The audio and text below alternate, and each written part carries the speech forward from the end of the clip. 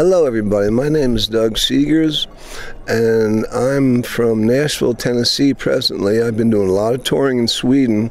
We've been in Sweden for 3 months now. We've done 65 shows this summer and it's our first trip here to Austria, and we're really looking forward to playing here. We're getting a lot of good response about my music. We have a brand new record out and it's nice to be here. How did you get started in country music?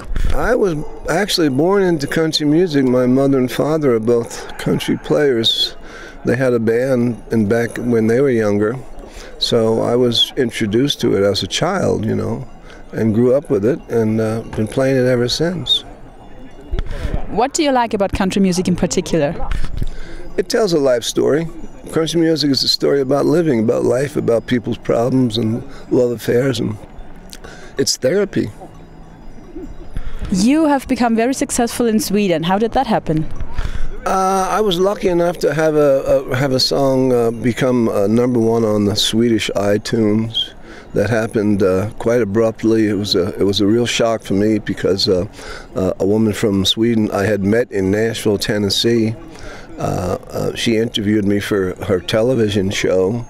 And I got to play her this new song that I had written back then. It wasn't that old. It was called "Going Down to the River." And as soon as I started playing the song, they immediately fell in love with it, and I guess the rest is history. And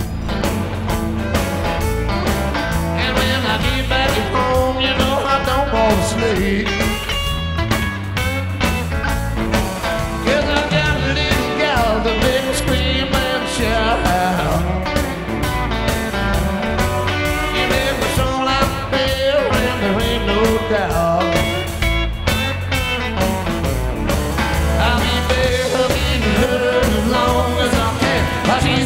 She's a loving woman, I'm a hard-working man.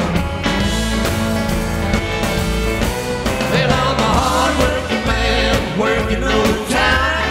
Man, they don't pay me a simple line. Hard-working man, just a total of my love. Country music is a growing scene over here.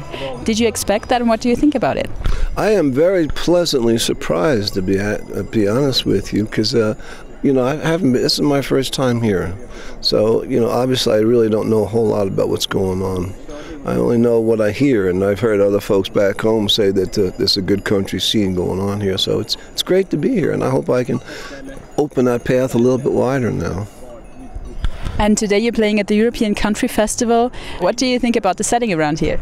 It's absolutely marvelous. It's just I'm very excited to be here when I see everything that's going on. I've met some of the musicians. You know, everybody looks like they're really authentically involved in the country scene, and that makes me feel just all that much better, you know, when I see this authenticity.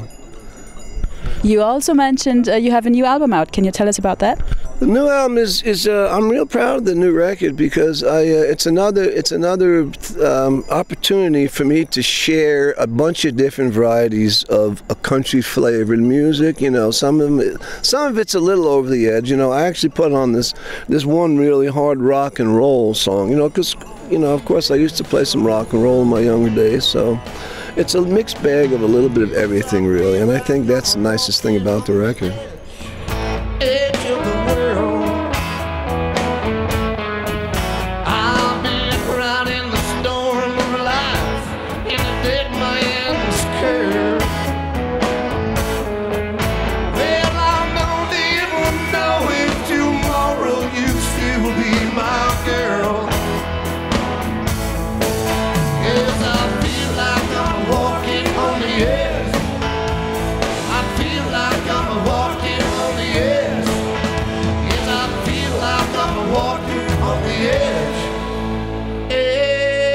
Of the world.